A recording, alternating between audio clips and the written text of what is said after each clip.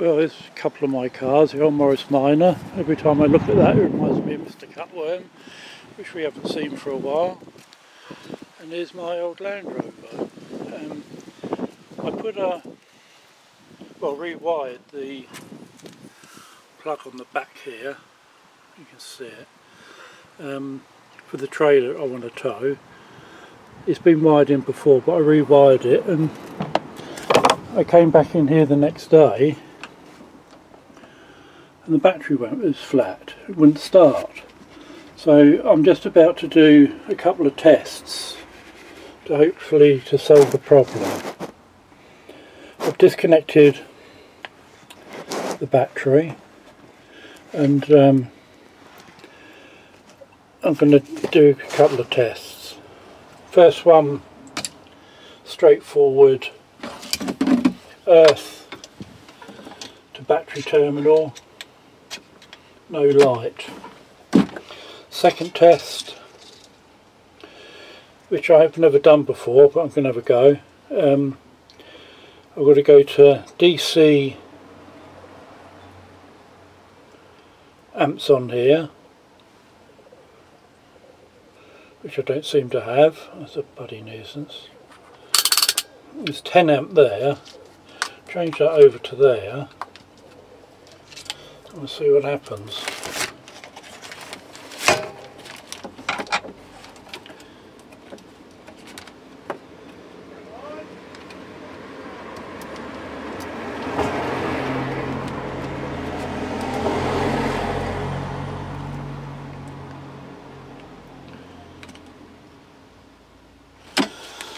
Well, there's nothing as far as I know connected, and I've got a 0.02 showing, and I believe that's within acceptable limits. So I wonder what's happened to the battery. Let's see what voltage we've got in the battery.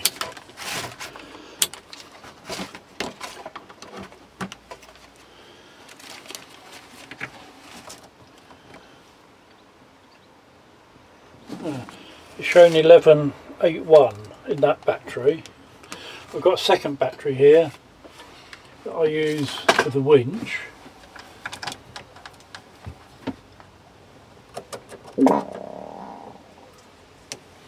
That's showing 1238 and it's charged through a split charger. I know all this is all a bit what you Americans might call redneck, but that's how I am. It all seems to function okay, although it could do with tidying up. So I don't know what to do next. I think I might try to start it and see if it's charging.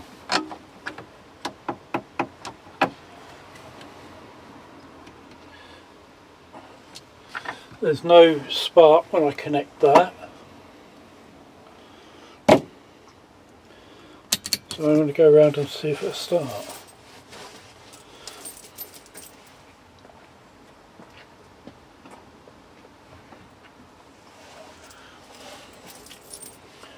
If I can find some keys.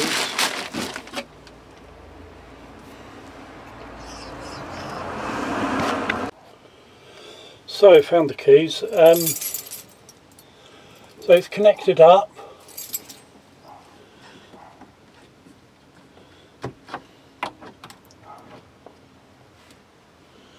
I've got a night diesel heater in here, and the light for that is just flashing on.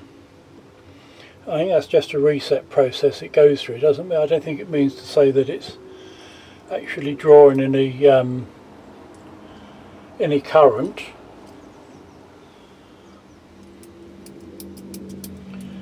I expect it's worth giving it a try, see what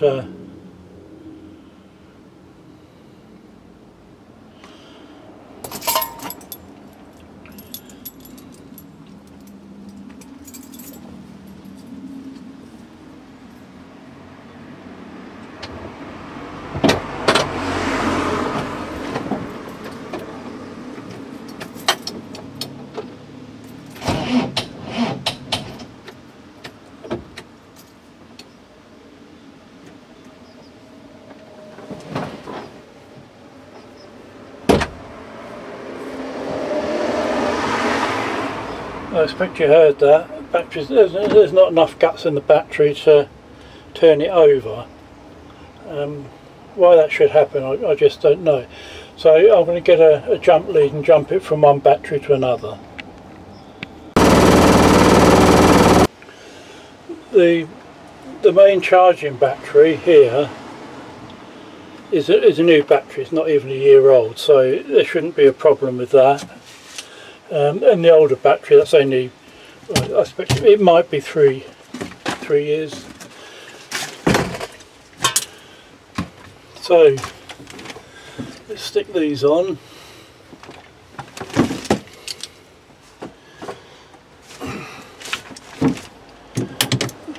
Half. That was good, wasn't it?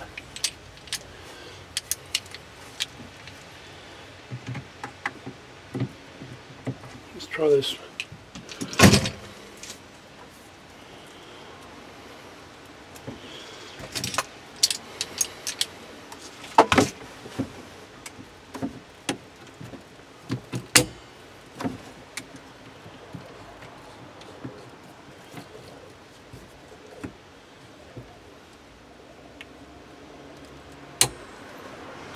Health and safety, never heard of it.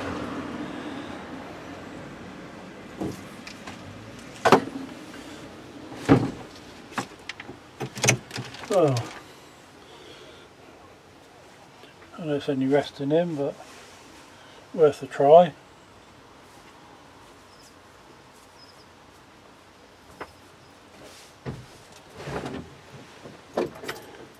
We've got 12 volts showing there.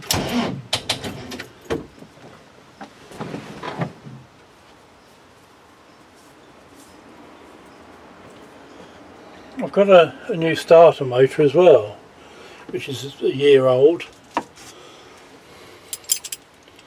It's peculiar.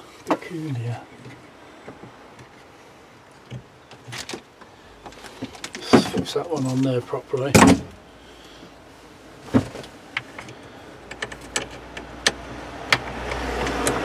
This is normally an excellent starter, even in the middle of winter. Any fucking problem that.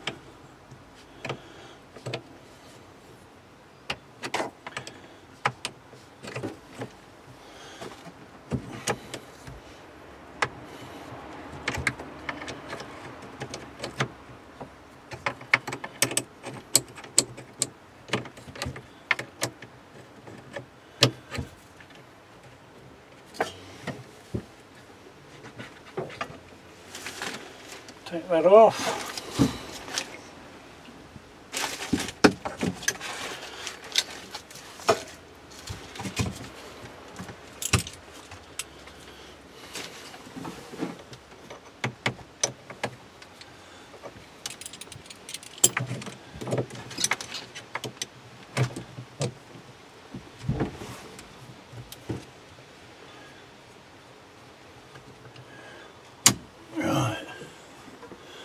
Well, they're both well connected. Let's see what happens.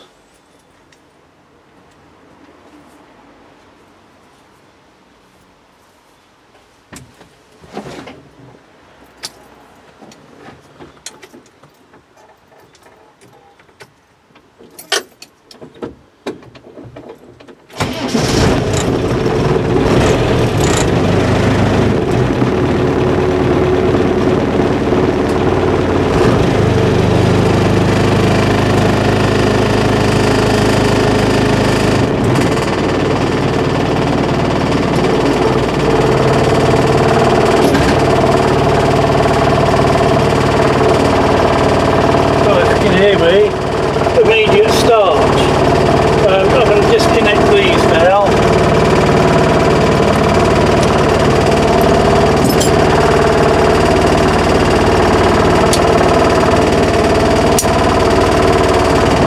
And let it run. We've got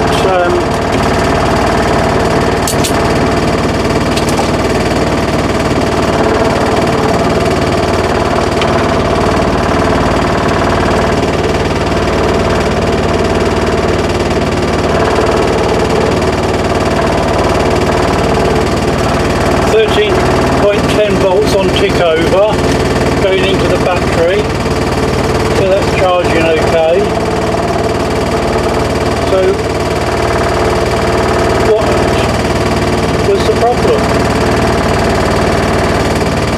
I don't know.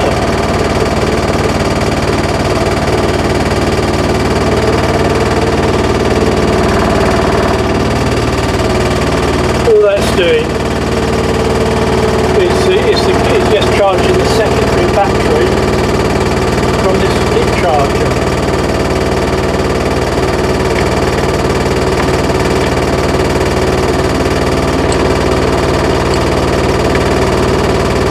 Ah, fuck it!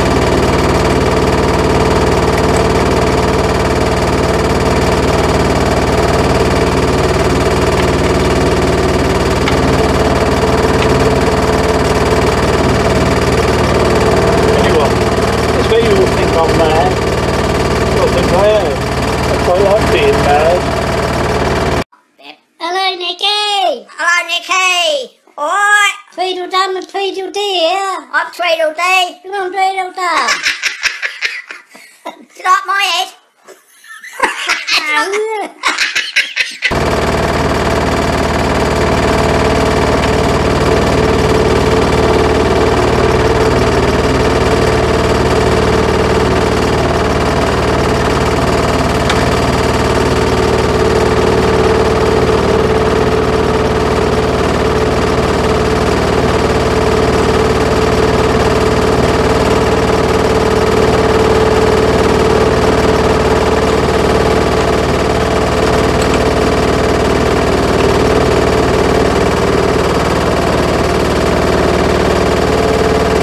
There we are. It's charged.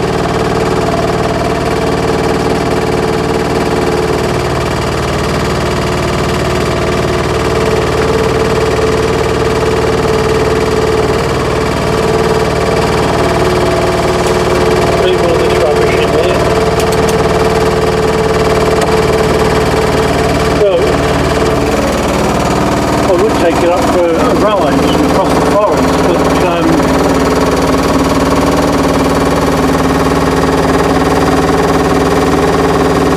charging on there.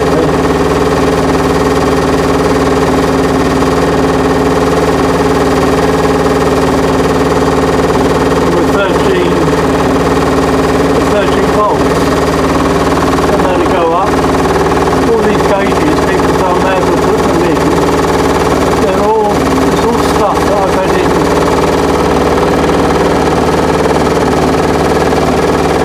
in the shed.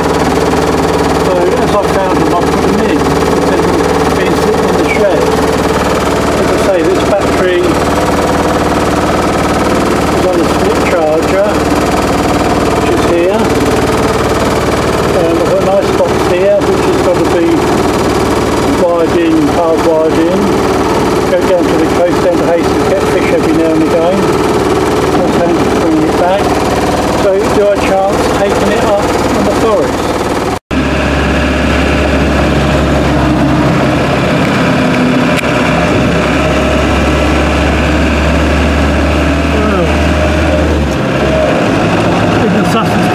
Sunday morning. Oh, that's good. I like it when it shows me that I'm doing more than 30. I got caught for speeding, speed camera, 46 miles an hour. I was quite proud of that. When the police got the touch of me, I asked if I could have a photo just to prove this old girl will go that fast. So we're heading towards Two Bridge country.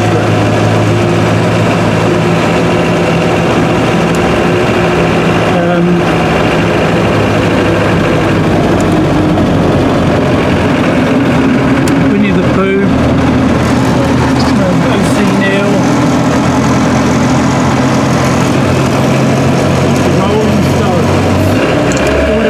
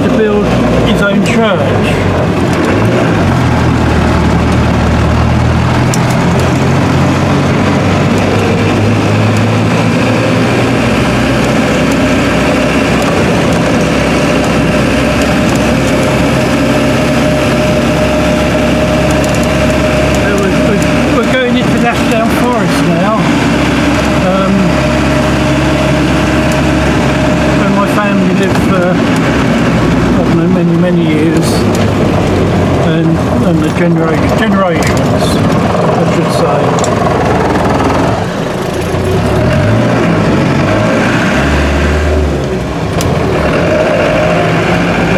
Here, although it's Sunday morning and quite early, he's left the lights on the hatch pub.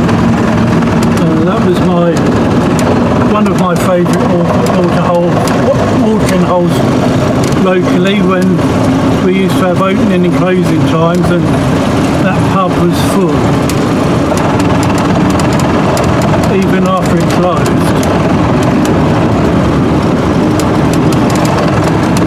And we're going down here now towards Newbridge.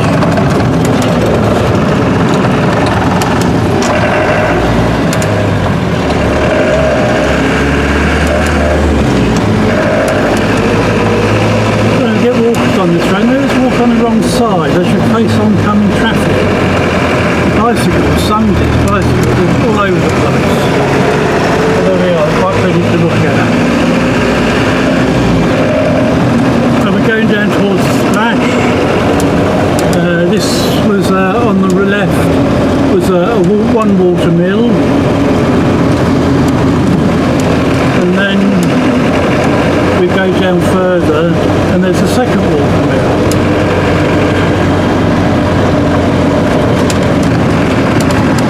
This area is called Newbridge, and it's the oldest iron foundry in the country. And it's commemorated by a plaque on the right hand side in the woods, which is overgrown. So you can walk in there and not find it if you know what you're looking for. Fortunately, I suppose it's okay because it doesn't attract hundreds of tourists like Bridge. But we'll go up to the top of the forest. This is Kidd's Hill, named after Captain Kidd.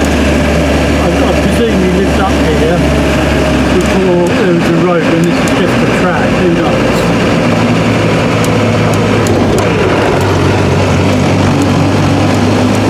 Lucky bike. Look at this bus. I envy these guys, look at this. He's going up 3 speed with panniers on the back. He's going up this hill. It goes on for, I think, half a mile.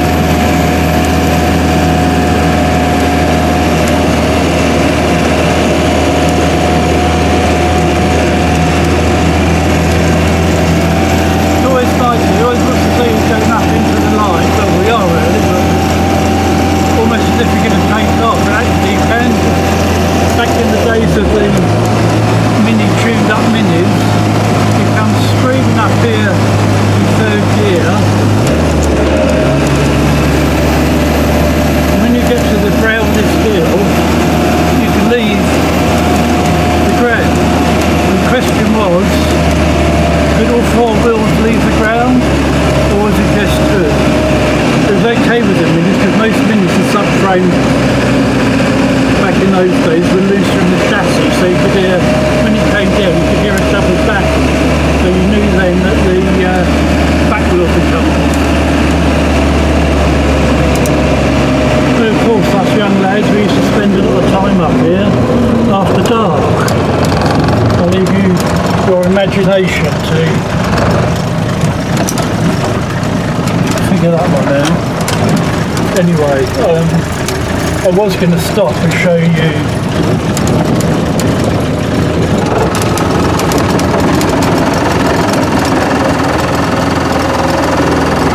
the bridge, but well, I can show you the area of the bridge and the commemorative plaques. You can see the amount of cars around there. And again, when we were kids, we used to walk up here from the grandmothers occasionally, and you wouldn't see anybody. And you'd only see a few cars travelling this road. But now, every day of the week,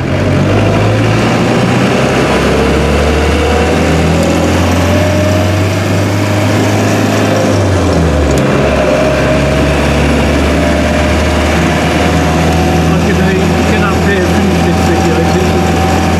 It's a bit dangerous driving with holding this camera.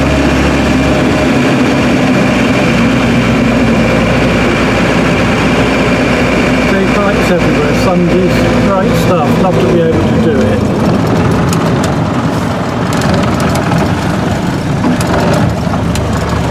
I think this is, I've got this on another video as well, but that was, I believe, a different type of day. You can leave this engine running.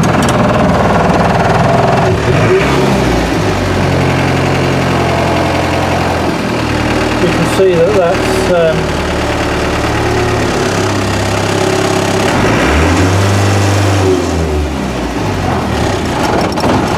charging pretty well.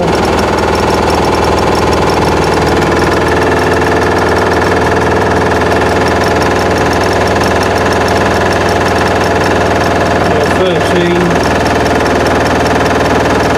Let me go up more than that. Let's get out and have a look.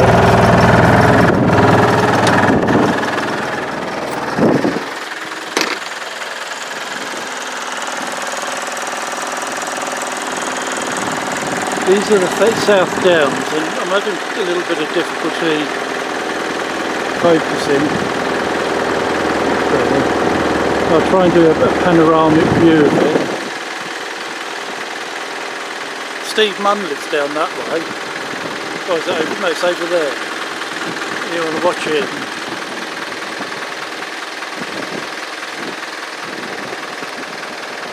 And then, oh dear no. I can't see because of the glare. As we come round, we can see the South Downs. And as we come round, we're in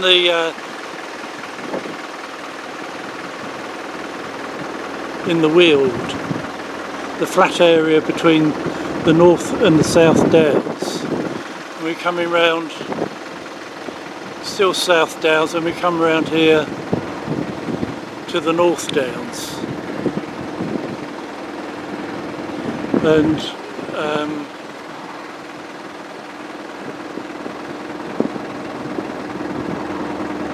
perhaps I'm just trying to do it too fast. Anyway, it will be what it is. We get round over this way towards Tunbridge Wells.